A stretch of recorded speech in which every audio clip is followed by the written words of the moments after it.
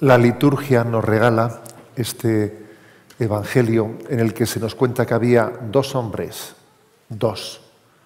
uno fariseo y otro publicano, que subieron al templo.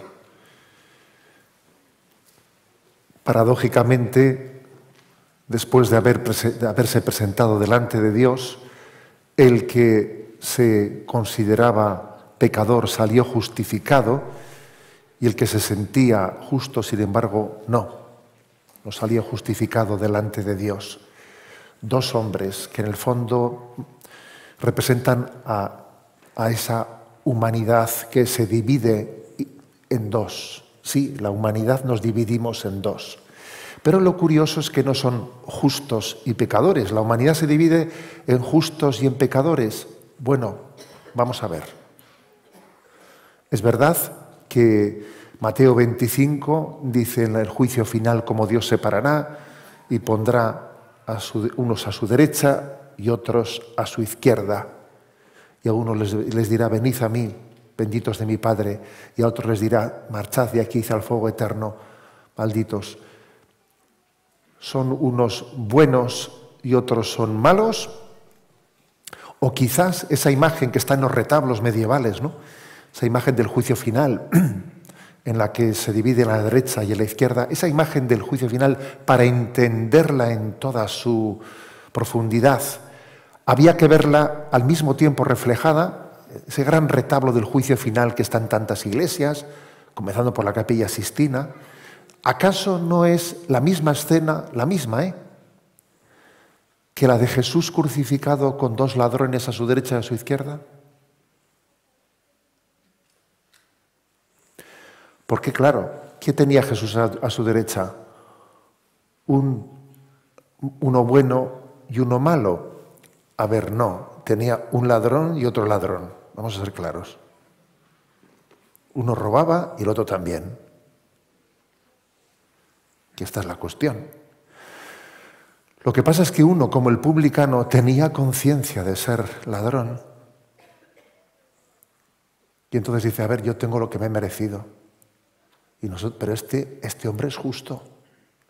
Y el otro, sin embargo, en vez de tomar conciencia de que toda su vida ha sido un robar, se rebelaba en su soberbia, ¿no? Entonces, fijaros, el buen ladrón es la imagen del publicano. Y el otro ladrón, el mal ladrón, es imagen del fariseo. Es decir, el mundo no se divide en buenos y malos, no. Se divide en pecadores que se convierten en mendigos de la misericordia de Dios y en pecadores que se cierran en su soberbia, su pecado, sin tomar conciencia de que somos hijos de la misericordia. El mundo, esta es la división verdadera. No bueno y malo, porque Jesús ya nos dijo, el que se crea libre de pecado, que tire la primera piedra. La clave, por lo tanto, está en qué es lo que le justificó al publicano, qué es lo que le justificó al buen ladrón. Ser mendigo de la misericordia, el acto de contrición, de sincerarnos delante de Dios, de saber que no merezco el amor de Dios, pero lo necesito, y cuanto menos lo merezco, más lo necesito. Entonces se produce esa paradoja en la que solamente el amor gratuito de Dios nos justifica. Esto es lo que identifica, ¿no?, la justificación, el que nos seamos justificados. Solamente cuando uno es consciente de que es amado gratuitamente, es cuando recibe el amor, es cuando es plenamente perdonado. Sin embargo, ese fariseo no tenía conciencia de ser amado gratuitamente, no, que va, es más, cae en esa nefasta, en ese nefasto vicio, encima de estarse comparando con los demás, ¿no? Yo no soy como esos adúlteros, ladrones, se pone a compararse. Esa tendencia a la comparación es terrible, ¿no? Porque si los hay peores, los hay peores por ahí, Entonces, esa tendencia a la comparación es una especie de tortícolis espiritual de mirar a la izquierda y a la derecha, estar siempre girando la cabeza en vez de ponernos delante de Dios y dejarnos ver a la luz de su mirada. Y entonces uno, cuando ve la santidad de Dios y ve su miseria, dice, Señor, misericordia. Y esa petición humilde de misericordia es lo que hizo que ese publicano, que aquel buen ladrón, saliese justificados. Porque fijaros, si es fuerte que Jesús le dijese a aquel buen ladrón: hoy mismo estarás conmigo en el paraíso. Oye, así, curioso, ¿no? Hoy mismo estarás conmigo en el paraíso. Como cuando David, delante del profeta Natán, dice: pues es verdad, ese he sido yo. Y de repente, ¿no?, se le abre el velo de los ojos, entiende que es hijo, o sea, que no merece nada por sí mismo, que ha sido un pecador, se le abren los ojos, pero lo que es impresionante es que en ese mismo momento David es perdonado, que visto por nosotros dice: hombre, dale, no sé, ponle un tiempo un poco más largo porque ha hecho una gorda, ¿eh? David se la ha hecho muy gorda. Fíjate tú lo que ha hecho, llegando a llevar a la muerte a Urías para quedarse con su mujer, la ha hecho muy gorda. Pero sin embargo es ese acto de contrición, esa apertura al amor de Dios, solamente cuando somos conscientes de que el amor de Dios es inmerecido, somos capaces de recibirlo. Mientras tanto, no.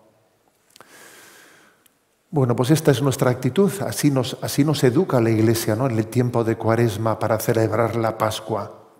Nos preparamos para ponernos en la escena de la pasión, donde todos rodean al Señor, para ponernos ayer en Orihuela tuvo lugar por la noche el pregón de Semana Santa. El pueblo católico se está preparando para celebrar la pasión de Jesús. Todos estamos en torno a ese episodio, ¿no?, a ese escenario, y cada uno tiene que ocupar un lugar. Verónica, Cirineo, los soldados. ¿Cuál será mi lugar? Señor, yo te pido que mi lugar sea el del buen ladrón. Que ese sea mi sitio, que yo tome la consciencia, ¿no?, la plena consciencia de que tu amor es gratuito, de que tu amor me da la gracia de renacer, de ser justificado, de ser hecho justo, porque si milagro es haber sido creado de la nada, mayor milagro es que un pecador sea justo, que un pecador sea santo. La santidad es un milagro todavía mayor que la creación del mundo de la nada. Y Dios nos la quiere ofrecer, ¿no?